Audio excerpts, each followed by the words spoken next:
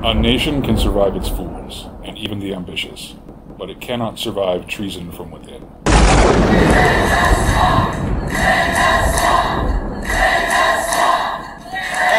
been wrong about the wars, they've been wrong about jobs, they've been wrong about everything. The question is, are they stupid or do they have a plan? I actually think for the most part, they have a plan, but some are not too smart. Welcome to the Horrible, Deplorable Show, the anti-globalist, America First program dedicated to dehoaxing the media and destroying the narrative. Here's your host, the founder and editor of the Daily Stir, Matt Wingard. Welcome to the Horrible, Deplorable Show. My name is Matt Wingard, and I am the Horrible, Deplorable. This is a show for Trump supporters. And normally I would say hello to my good friend Doris, but she is off today for very good reasons, and she will be with us again next week. I want to welcome the Gab community. Everyone listening on Gab, we just recently hit 7,000 followers on Gab, and we're very excited about that. We're now into the 30s in our episode numbers, and you can listen to past episodes of the Horrible Deplorable Show on iTunes, SoundCloud, Stitcher, Pocket Cast. You can go to YouTube. All you have to do is type in the Horrible Deplorable Show, and you will find it. And we have listeners all over the world, and we thank you, Germany and Ireland and everywhere else that's listening. It is a good suggestion to, if you enjoy the show, to go back and listen to previous episodes, because we're a mix of current events and also political philosophy, and using current events to explain what's been going on and what's going on and what will be going on. So I think most fans of the show would highly advise you, if you've found the show and you enjoy it, to go back and listen from the beginning. We hope you'll say you learned a lot. Trump tweeted out about North Korea. I'm going to read this tweet, and then we're going to talk a little bit about the reaction to it. He tweeted out, quote, "North Korean leader Kim Jong-un just stated that the nuclear button is on his desk at all times. Will someone from his depleted and food-starved regime please inform him that I, too, have a nuclear button, but it is a much bigger and more powerful one than his, and my button works." End quote. So as you can only imagine, the elite anti-Trump media went absolutely nuts over that. Very similar to what happened when Reagan made a joke about bombing the Soviet Union in the 80s right before a radio broadcast. He was simply testing out the microphone, and apparently it went out over the air. But also the never-Trumpers who get the vapors all the time because they would prefer to lose their dignity, they freaked out as well. I do want to explain this tweet specifically and the tweeting in general. As a general rule, I think someone asked me recently why he has to tweet things like that. And I've tried to explain this before, and I'm going to do it again, but understand that we now have solid evidence after a year of his administration that he's going to get 95% negative coverage, which means that the entire mainstream media apparatus, with the exception of perhaps 5%, is going to act like a rabid dog against him at all times.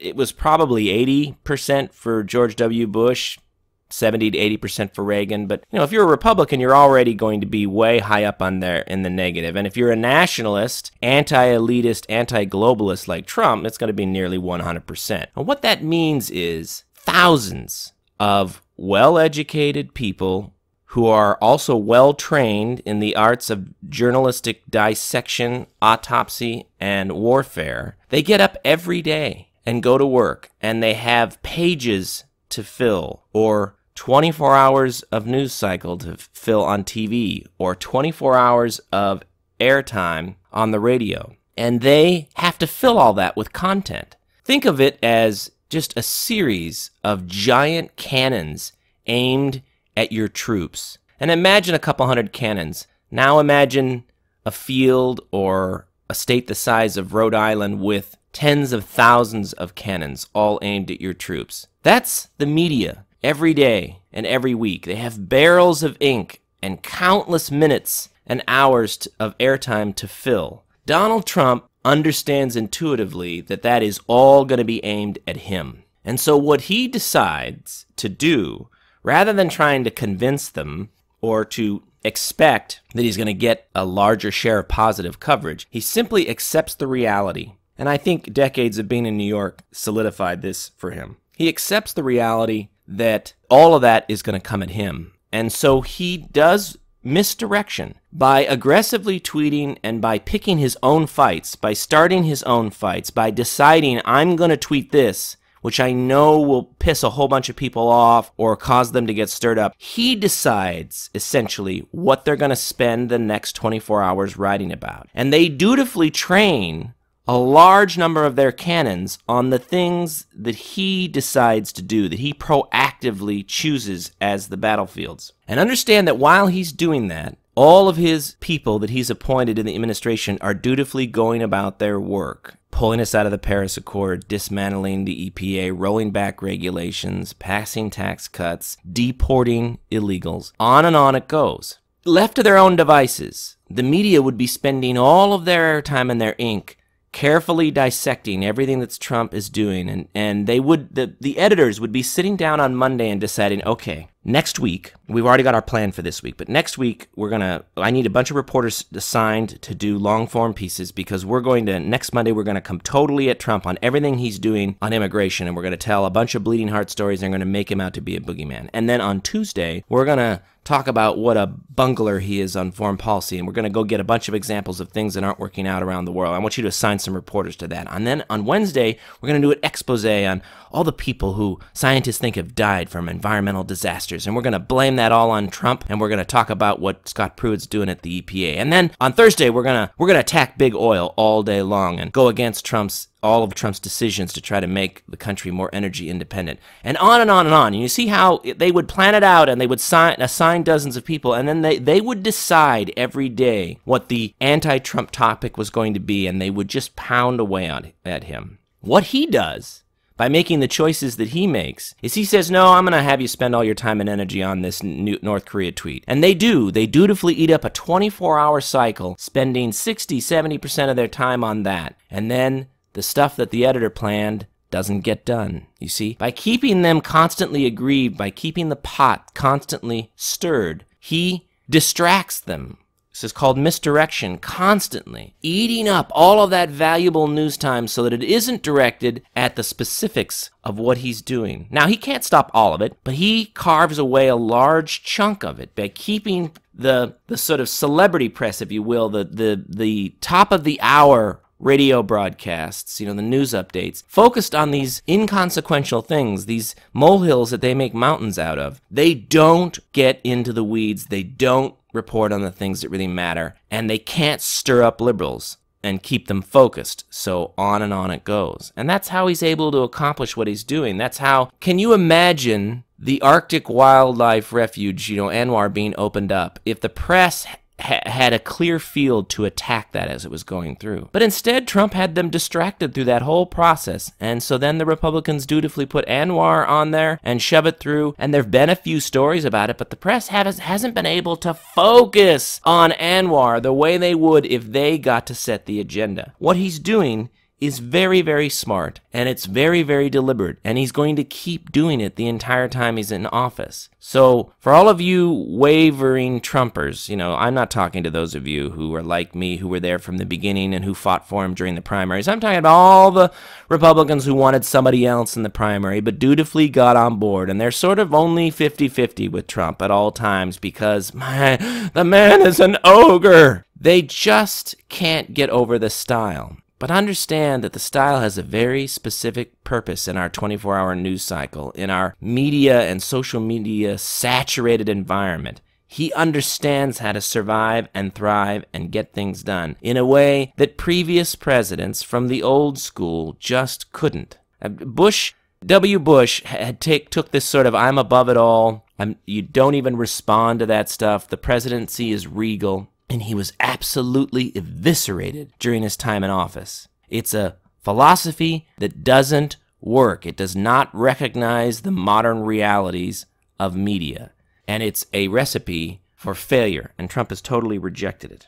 Now, on the specifics of the tweet itself, I have suggested in this podcast that I worry that the Chinese sort of understand this game very well, and that North Korea is a dog on a leash, and that it's always on a leash, and that nothing North Korea ever really does upsets the Chinese. I firmly believe that China could end North Korea anytime that it wanted to. We've got evidence of that, and I'll get to it in a second. But the point is that I believe that the Chinese understood as Trump got elected that they were sort of the focal point, trade-wise and economically, of his agenda. And they needed to distract him. They needed to make something more important. And so by unleashing North Korea, and you've noticed that it's very timely that essentially as soon as he came into office, North Korea began to ratchet up what it was doing, how often it was firing off a missile. This seems very purposeful to me. And it worked like a charm because the president made this his #1 priority. And he's even admitted it himself that he traded away or put away other things in the drawer that he wanted to take up with China in order to get their help solving this problem.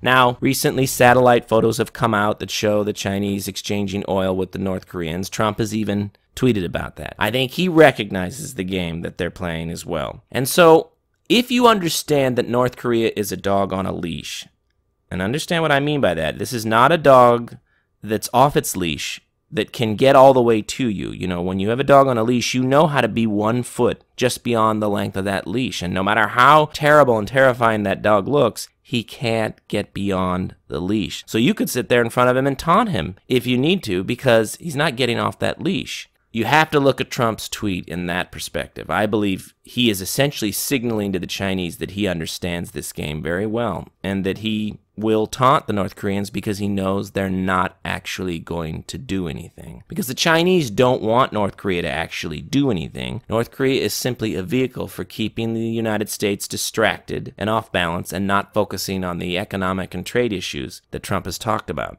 Notice that there was a story a week or two ago about the U.S. is giving anti-tank missiles to Ukraine. And everybody said, oh, that's Trump just trying to prove he's not with Russia, not in their pocket and all of that. Except that a few days later, it came out that apparently, intelligence officials have evidence that Russia's been trading with North Korea in violation of the UN resolutions. So it seems to me the more logical conclusion is that Trump understands that Russia is violating the UN decrees on North Korea, and that his way of sending a signal to them is to give anti-tank missiles to the Ukraine. I think he's a much more savvy dealer and negotiator than people give him credit for. And I want to make this point again, because I did have someone recently tell me that they really were bothered by his tweets and they want him to stop tweeting. I think now that I've explained it, you can understand why he should never stop tweeting. If he were to stop the social media, or if he were to simply tweet innocuous things like "Make America Great Again," the kinds of things that don't stir the pot and don't pull media attention, then essentially the seas would totally calm down, and the media, this giant octopus that wants nothing more than to destroy him, could begin to set their own agenda day by day and week by week, and they could slowly but surely go about dismantling Trump. And by tweeting, and by being controversial, and by doing what he does, he keeps them off balance. And he keeps them, he understands what a good story is. When he does these tweets, the ones that you know, when you read them, you're like, wow, that's really over the top. He understands how that will be interpreted in the Washington Post Bureau and the New York Times Bureau. They can't ignore a tweet like that. They have to go to experts and do a story on, is he being flippant? And is that dangerous foreign policy? And is he going to start a nuclear war with North Korea? And isn't this just more evidence that he's a psychotic, right? They have to do that story. And so that's all time and energy that gets eaten up doing those stories, that their talented warriors can't be used to do other things. Innocuous tweets like "Make America Great Again" are not going to pull reporters off of their assignment the way that North Korea tweet I can see it in my mind. I can see the editor reading that tweet and suddenly starting to point to people in the newsroom and say, I need a story on this, and I need a reaction on that, and somebody from the foreign policy department has to do a reaction story on this. And immediately a bunch of people are pulled off of the other stories they were doing, and they have to focus on that. It's brilliant what he's doing. It's absolutely brilliant. And so, for those of you who were sort of latecomers to the Trump train and are only tentatively on board, my message is, figure it out and stop whining. Because if he actually did what you wanted him to do, we would lose far more often. I just need more people to understand that all of the things that you want are things that the loser Republicans were doing. You wanted a president who took the high road? We had that. Look what it accomplished. Nothing. So stop dreaming of the past, because those guys didn't deliver anything. This wistful past, when Republicans took the high road, was a loser strategy. And to constantly whine about things that are working. I said when I originally endorsed Trump early on in the primaries that he will, whether he's actually conservative or not in a way that you individually need him to be, he will get more done for conservatives and libertarians than any so-called conservative president. And he's proven me right in his first year, and believe me, he's just getting started. His list of accomplishments is going to dwarf the last 5 Republican presidents combined. And so I have no patience for the people that are whining about this. Then there's this controversy going on between Trump versus Bannon, and I want to say a few things about this. I think the president's overreacting to it. I think he's falling into a trap, which is very common in the White House, of you sort of get in that bubble, and it's hard to see that there's anything outside that bubble. And the president has not done as many rallies as he used to, and frankly, he needs to get out more and do more rallies, because it's just not good, especially for a Republican president, to sit for too long in that bubble in D.C., because you get a very distorted view of what is going on. First of all, this Michael Wolff book that is filled with all these salacious quotes that is going to have the media stirring for a week, I think is half fiction. I think it's a Kitty Kelly type book. I don't think this guy has a lot of scruples, nor does he have a very good reputation. And so it's very easy to do interviews and to take what people say out of context, or to embellish what they say, or to paraphrase what they say, and to make up a lot of things too. You can slip in things that are true with things that are not true. This is an old trick. It's been done in a lot of books in the past, and people, it's just human nature when you read something to think that it's true. Something in our brain wants to believe that. But it's my policy to treat this book as fiction and to dismiss it, because if you can pull out things like the book claiming that Trump didn't know on election night who Boehner was, and then you can very easily go back and find 6 tweets from him in the previous 2 years in which he's scolding or referencing Boehner in one way or another. If you can immediately pull 5 or 10 things from the book and prove them to be false, that's enough. Stop trying to deal with every single quote out of the book. So I'm not sure that Bannon said everything that he did. He does have kind of a loose mouth, so perhaps he did say him, but I don't think it really matters at the end of the day, and I wish that the president wouldn't get quite as stirred up about this, but he does tend to take this stuff very personally, and I take the good with the bad. It's who he is. I think that he and Bannon can, he issued a scathing statement attacking Bannon, saying he's lost his mind. Bannon had been quoted in the book as saying that the meeting with the Russian was treasonous, and again, I don't give it a lot of credence, but I think these two are on the outs temporarily. Trump will probably cut them off for a while, but I wouldn't be surprised if in 6 months to a year they're talking again. And I don't think at the end of the day that it needs to be anything more than we make it out to be. Bannon's reputation is based on the things that he advocates for, and the Breitbart website, and the fact that it pushes to curtail immigration and illegal immigration and the nationalist agenda. It doesn't ultimately matter whether Bannon and Trump are talking to each other. Bannon can talk to Trump through Breitbart every day by keeping him honest on the things that he promised to do, the famous whiteboard in Bannon's office. And Trump understands that. He can knock Bannon around all he wants in his statement, but at the end of the day, Bannon represents that nationalist agenda and all of us who voted for that, and Trump knows that. So the two of them need each other. Whether they like each other or not is irrelevant, and the issues move on. Trump, he's pretty famous for being an alpha male. He doesn't like anyone to pull focus. Alpha males in general don't react well to other alpha males. We haven't had a Republican alpha male in the White House in a number of decades. So one of the things that's got people on the left so stirred up is that such a dominant alpha male is in the White House just at the moment when they are trying to feminize every aspect of society and sell this idea of everything that makes men men is basically toxic in our world and needs to be eliminated. You can imagine that when you feel like you're making progress on that and that you have all the commanding heights to push that agenda, to suddenly have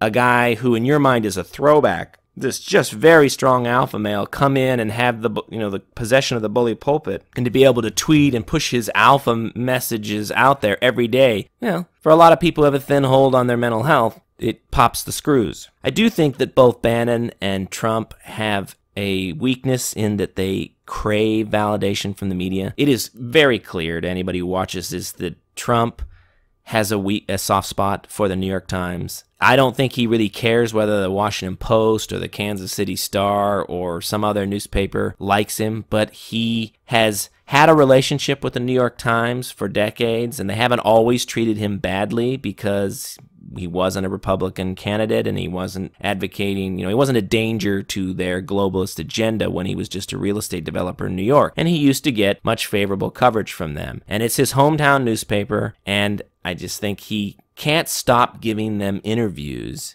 because he keeps hoping to get some kind of favorable press from them. Nobody's perfect. This is a soft underbelly for him. And Bannon has the same weakness. Why he's giving interviews to Michael Wolff and to that professor that got him into trouble and got him pushed out of the White House, it's just an innate need to be validated. Look, when I was in the state legislature, I knew there wasn't a single member of the press that I could trust or who wouldn't cut my throat. And I tried to avoid them, but I'll fully admit that, and I'm thinking of somebody and specifically who I detested, I let him come into the office and interview me for 20 minutes. Didn't feel good about it after he left, and I didn't particularly like the quote. And I even remember scolding myself, like, why did I do that interview? And I was on my guard the whole time. It's not like I convinced myself that I was going to get a good article out of it, but I felt a need to be transparent and open and to not look shady or hiding anything. So when he wanted to come in and talk about things, I tried to basically give him as little information as possible, but to grant the interview. So that impulse is out there, and I understand it very well. I think Bannon had a difficult time in the White House. He was obviously a leaker and a source, and he caused a great deal of chaos in the White House. You can see it by the fact that although he left about the same time as Priebus, I think that they were both leaking for their own purposes. And I think what was motivating Bannon was he was quite fearful about a lot of the hires that the president made. Go back a year and understand that a lot of the people that Trump hired were not strong supporters of his, and were so used to being let down by people we elect that I think Bannon's instant fear was that personnel is policy and that a lot of these people would be undermining the president and that stuff wouldn't get done. I think to some degree we've learned over the ensuing year that Trump is his own man and that he can be outnumbered 5-1 in these meetings and he still pushes for what he wants. So while they temper him, they don't really get to go do their own thing. They end up having to do what he wants. Maybe they don't do it quite as vigorously as he would like, but they still end up doing what he wants, not what they want. And I think that I can understand why Bannon had those fears and why he was probably leaking and doing a lot of those things to try to keep the president honest out of, basically whipping the horse to make sure that it goes fast. I don't think it was a smart move. I think you owe the president loyalty, and ultimately that's why he got pushed out. And I think he understood that. He was going to be more effective on the outside, running Breitbart, holding the president accountable, than by committing disloyal acts as a staff member from within the White House to try to accomplish the same goal. Last week I talked about Orrin Hatch, and pretty much everything I predicted has come true. Orrin Hatch has retired, and clearly Mitt Romney is going to run for that seat, and this was my concern. As I said last week, I have absolutely no affection for Orrin Hatch, even though he's been buttering up Trump in the last few months. He is a total politician. That man has taken so many positions, and half of them were detestable, that I would love to see him go. But if you tell me that he is going to be replaced by Mitt Romney, I say, whoa, whoa, whoa. I'll take Orrin Hatch. Because Orrin Hatch has his finger to the wind, and he's actually done a very good job of pivoting towards Trump since Trump got elected. So I'd rather have that than a Mitt Romney, who's so very clearly a never-Trumper and a globalist. And I think the Salt Lake City Tribune went after him only because they wanted Romney. There was an article yesterday from Ronna McDaniel, whose last name used to be Romney. She's the RNC chair and Romney's daughter. She was saying that Romney will support Trump's agenda. I don't believe it, and you shouldn't bet on it. I wish that I could say that Utah will reject Romney, but I don't believe it. I think we have a bit of a Mormon problem within the Trump coalition. I think that Mormons, more than others, I was just talking with somebody about this the other day. I think there's a split between evangelicals and Mormons on Trump. I think evangelicals tend to be much more vigorous Trump supporters than Mormons. Mormons, in general, tend to fall more in the category of Republicans who supported somebody else but dutifully voted for Trump. They're sort of in that 50-50 category. And a lot of it has to do with the style. Matter of fact, it almost entirely has to do with the style aspects of it. Mormons are, I think, a little bit more wedded to the idea of how you behave matters, even if you lose. Better to lose with dignity than to give up your dignity just to achieve an end. And I think evangelicals are more willing to be knife fighters. I think that they're more interested in the outcome than than what it takes to get there.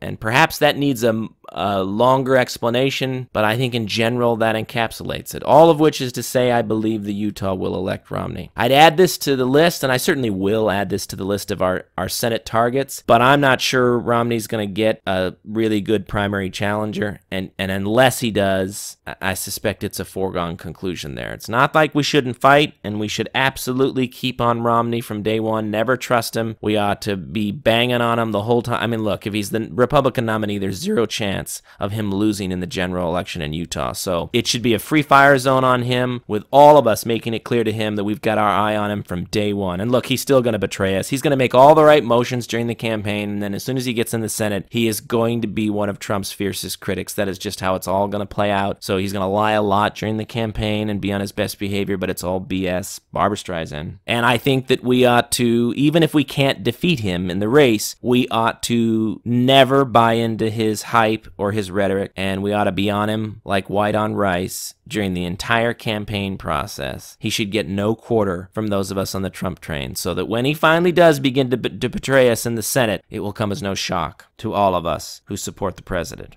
Things are heating up on the DOJ FBI investigation, something the mainstream press desperately wants to downplay and ignore. But on it goes. Devin Nunes on the House side is expanding the Russian probe to focus on the dossier and how that came to be in the hands of the DOJ and the FBI, and whether or not it was used to get that FISA warrant, something that I believe all this crap coming out of the New York Times and Fusion GPS is designed to try to create another narrative, a false narrative, some other option. I don't think they think people are going to believe this idea that this Trump staff member who was in Australia and was talking about information coming out about Hillary, they're trying to suggest that that is what got the FISA warrant. And the timeline doesn't work. It's completely false. But again, they don't need it to ring totally as true. They're just putting out another narrative to muddy the waters so that at some point, Democrats and others who are going to defend them can latch on to some alternative theory. They need to fill the void here and have an alternative theory, or the truth about this when it comes out is going to look pretty stark naked and difficult. So a lot of this is just positioning in public relations and misdirection on their part to try to keep the focus on the truth, which, is, look, when it comes out, if it comes out, I'm surprised as much has come out as it has. I really thought they would have buried this better, but it is leaking out. McCain was neck deep in all of this, and never Trumpers, and it was clearly a coordinated effort on the part of intelligence apparatuses of the United States and the Department of Justice and the FBI, law enforcement agencies, to undermine a major party's candidate for president of the United States. That's the truth of it. Chuck Grassley on the other side, he shot down, even the New York Times published an op-ed from one of the executives at Fusion GPS talking about how they're being scapegoated and the truth is in their transcripts when they testified. And Grassley's called them out on this and said, look, you're the one that wanted all that to be private, so don't go around claiming that you're being railroaded. And so he's, look, Chuck Grassley's not a hardcore Trump nationalist. And so when he's ticked off about this and he's joined Devin Nunes on this, there's a lot of fire here. It isn't just smoke, because these guys are motivated to unravel this, and they're not even hardcore Trump supporters. I want to finish on this subject just to tell you that I think it's heating up. Jim Jordan is on the committee on the House side, and he did a series of tweets yesterday basically about the questions that he wants to get answered. He titled it 18 Questions in 2018 About Russia and the FBI. The American People Deserve Answers. I'm going to read this because I think he's got it exactly right, and we do need answers to these questions. Number 1, did the FBI pay Christopher Steele, author of the dossier? Number 2, was the dossier the basis for securing FISA warrants to spy on Americans? And why won't the FBI show Congress the FISA application? Number 3, when did the FBI get the complete dossier, and who gave it to them? Dossier author Christopher Steele, Fusion GPS, the Clinton campaign and the DNC, a Senator McCain staffer? Number 4, did the FBI validate and corroborate the dossier? Number 5, did Peter Strzok, Lisa Page, or Bruce Orr work on the FISA application? Number 6, why and how often did DOJ lawyer Bruce Orr meet with dossier author Christopher Steele during the 2016 campaign? Number 7, why did DOJ lawyer Bruce Orr meet with Fusion GPS founder Glenn Simpson after the election? To get their story straight after their candidate Clinton lost, or to double down and plan how they were going to go after President-elect Trump? Number 8, when and how did the FBI learn that DOJ lawyer Bruce Orr's wife, Nellie Orr, worked for Fusion GPS? And what exactly was Nellie Orr's role in putting together the dossier? Number 9, why did the FBI release text messages between Peter Strzok and Lisa Page? Normally, ongoing investigation is a reason not to make such information public. Number 10, and why did FBI release only 375 of over 10,000 texts? Were they the best, the worst, or part of a broader strategy to focus attention away from something else? And when can Americans see the other 96% of the texts? Number 11, why did Lisa Page leave the Mueller probe 2 weeks before Peter Strzok? This was 2 weeks before the FBI and special counsel even knew about the texts. Number 12, why did the intelligence community wait 2 months after the election to brief President-elect Trump on the dossier, January 6th, 2017? Why was James Comey selected to do the briefing? Number 13, was the briefing done to legitimize the dossier? And who leaked the fact that the briefing was about the dossier? Number 14, the New York Times reported last week that George Papadopoulos' loose lips were a catalyst for launching the Russian investigation. Was President-elect Trump briefed on this? Number 15, why did Fusion GPS founder Glenn Simpson meet with Russian lawyer Natalia Veselnitskaya before and after her meeting with Donald Trump Jr.? Number 16, why was FBI counsel Jim Baker reassigned 2 weeks ago? Was he the source for the first story on the dossier by David Korn on October 31st, 2016, or was it someone else at the FBI? 17, why won't the FBI give Congress the documents it's requesting? Number 18, and why would Senator Schumer, leader of the Democrat Party, publicly warned President-elect Trump on January 3rd, 2017, that when you mess with the intelligence community, they have 6 ways from Sunday at getting back at you? Jim Jordan finishes his series of tweets by saying, "It doesn't work that way in America. We are not ruled by unelected bureaucrats, police forces, or intelligence agencies. In America, we the people elect officials who govern."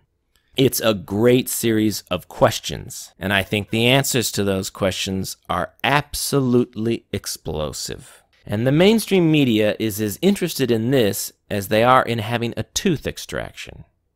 I want to go back to the tax bill again that passed and remake this point that there's an element to this tax bill that heavily punishes the blue states because the part that does not allow for deducting state and local income taxes from your federal income taxes. Now, that falls disproportionately on blue states. There was, at the last minute, a threshold put in, you can deduct the first 10,000, but essentially on high-income earners in blue states, this bill packs a wallop. Now, who are high-income earners in blue states? Essentially, these are, for the most part, people who voted for Hillary Clinton. And I almost never see Republicans do this in their legislation. Democrats do it all the time. They are masters at crafting a bill, an education bill, an environment bill, a tax bill, whatever it is. They're experts at crafting it so that it will target the people they know didn't vote for them, the subgroups, and benefit the people who did. They do this all the time in legislation. And I very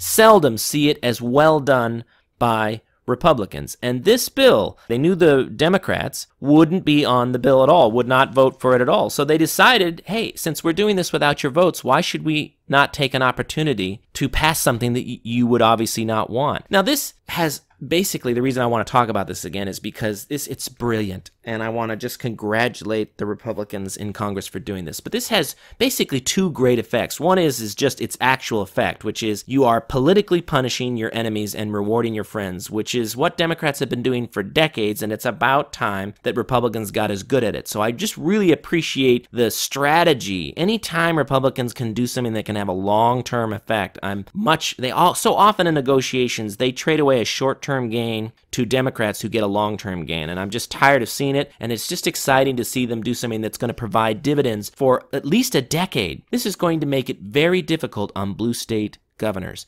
Very difficult. Cuomo in New York's already pissed because he had plans to do his own tax cut next year, and it's messed up all of that for him. And he's so mad now that he's going to sue on the tax bill, right? I mean, it's just glorious. They know how difficult this makes it for them, and that they're going to have to, it's making their budget problems worse over the long haul, and they understand that. In the short term, it's going to create a little windfall, actually. And it's a little complicated, but essentially, by not allowing these deductions, it actually generates a little additional revenue for state coffers, which they're not going to talk about. So in the short run, blue states are going to get a little bit of a bump in their budgets, but it's a poison pill because ultimately you have a lot of wealthy people in these states who are going to have an incentive to move out of them. You know, this migration from New York to Florida and those kinds of things, this stuff's going to accelerate. And, places like Connecticut and others rely on having a whole bunch of wealthy families there that even if they don't get to tax them at 36%, they still draw a lot of revenue off of them. And if they relocate out to other states, it drains the budgets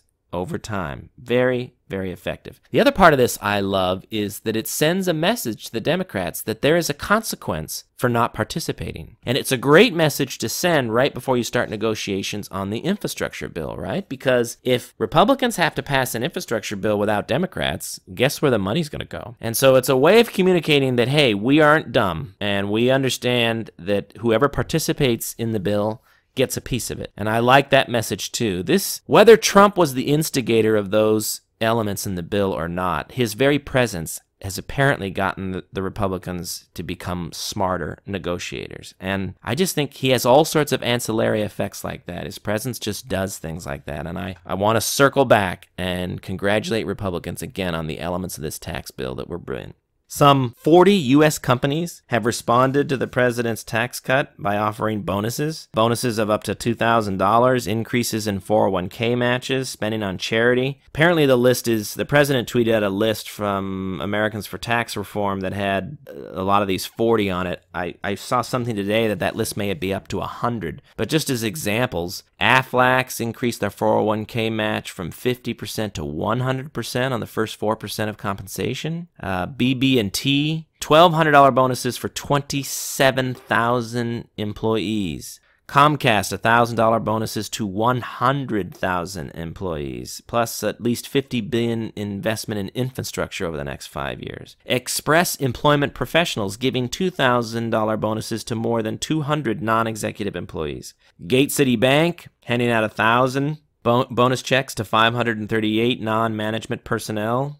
Navient, 98% of their 6,700 employees will receive a $1,000 bonus. Regions Financial Corporation making a $40 million charitable donation and agreeing to $100 million in capital expenditures. Southwest Airlines giving $1,000 bonuses to all 55,000 employees. U.S. Bancorp giving $1,000 bonus to 60,000 employees, and on it went. If you don't think those people aren't going to directly connect that check with what Republicans did in the tax bill, this has a lot of benefits. The idea that this is going to be unpopular, it's going to stimulate the economy, produce jobs. It's already produced an unexpected gift, which is all of these bonuses that companies did. This is going over very well for the president and for Republicans. I still believe, as I said before, that this is not enough to get them out of a possible loss of the House in 2018. They need to do some significant things on the nationalist agenda. I saw that Trump dissolved the voter commission. Their purported reason was that states didn't cooperate. I'm hoping that essentially that was just to free up Chris Kobach, the former Secretary of State of Kansas, so that they can give him a better, more significant role over the next few weeks in the administration. So stay tuned. Hopefully that is a portent of good things to come. I want to speak for a minute or two on the Iran protests. They seem genuine. First thing I should say is they seem genuine. I mean, a lot of people protesting. I've looked at the videos. There are some false ones out there, but some places that I trust, some videos that I've seen, it looks to be genuine. Who knows whether out-of-state actors like Israel or Saudi Arabia or even the United States have provided some assistance in some way or another, but you don't get that many people to take that kind of risks in a surveillance state if it isn't motivated genuinely and internally from things that people are unhappy about. At the same time, I think it's going to be difficult for those folks to overcome the surveillance state that is Iran. I think they're going to kill until they get it stopped. It appears to be only a few dozen killed so far, but they've turned off all the social media and the country's gone kind of dark, so it's difficult to see what's going on, and I have no doubt that people are being executed. It's difficult to tell what's going on there. My prediction is that probably we don't get a breakthrough in Iran. I think that's the most likely outcome. But it has the elites petrified, though, right? I mean, the reason you're seeing if you see all this weird kind of pushback, an unwillingness to support the protesters, a desire to somehow put a negative spin on it, where's all that coming from? It isn't just Obama people who, are still defending their Iran deal and that crap. It's also, remember how on our side, people didn't like that Obama killed Osama, even though that was all put in motion, and W and his people had worked feverishly to try to track the man down. He was actually killed during the Obama administration. And while we all know that he hesitated and had to be talked into that, he still basically gets credit for it. That's just how politics works. And believe me, it's in reverse what's driving a lot of this panic. The idea that Iran's Ayatollahs would fall during the Trump administration and that Iran would become a more free country scares the crap out of them. Because, of course, no matter what his actual relationship to it, the president gets the credit for these kinds of things that happen. He gets the blame for the bad things, too. And they're just petrified at the idea that something spectacular like that might happen while Trump's president, because they know what a benefit to him that would be politically, and they don't want it to happen.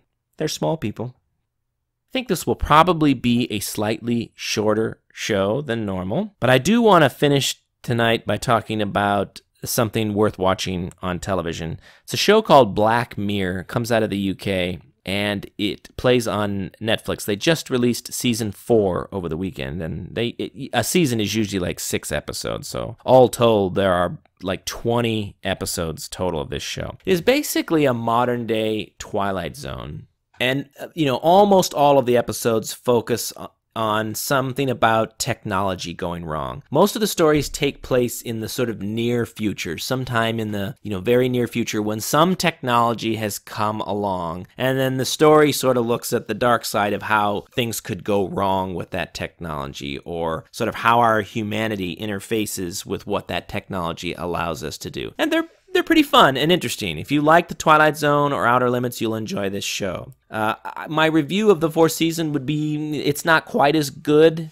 as some of the episodes from previous seasons, but it's a good, fine season. They're very interesting episodes, and I still highly recommend the show. It's not like it was a bad season. They're good episodes. They also very nicely, just like Twilight Zone, every now and again would have a love story or some kind of a positive story, so it wasn't always dark. Black Mirror does the same thing. Each season seems to contain one story that isn't sort of the dark downbeat that all the others are. And this season contained one of those too. It's not the best of all of the seasons as far as the upbeat. There's one from a previous season about 2 people who find each other in a digital world.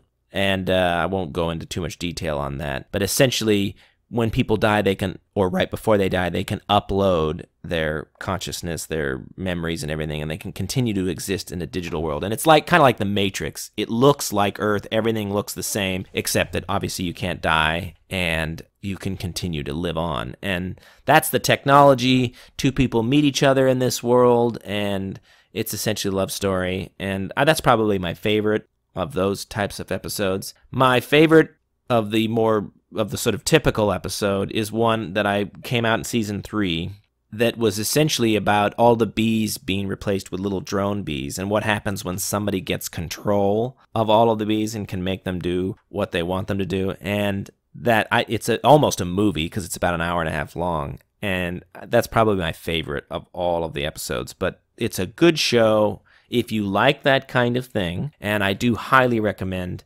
Black Mirror. Either next week or the week after that, here, right around Trump's one-year anniversary, probably before the State of the Union address, we will do our one-year evaluation of the president's term in office. As I said, I didn't feel it was the right to do that and at the end of December because technically he's not sworn in until late in January, so he deserved a few more weeks before I did the report card for him and Republicans. So that's about all the time that we have. You can find this show and other episodes of this show on iTunes, SoundCloud, Stitcher, Pocket Cast, YouTube. We play now every day, weekdays, 11 a.m. on the405media.com, and we play on the weekends at 5 p.m. This is a labor of love, but we do need to grow, or we probably won't continue to do this forever. So please like our show and share it with a friend. Trump supporters, you are not alone. Goodbye, Doris. Goodbye, Matt.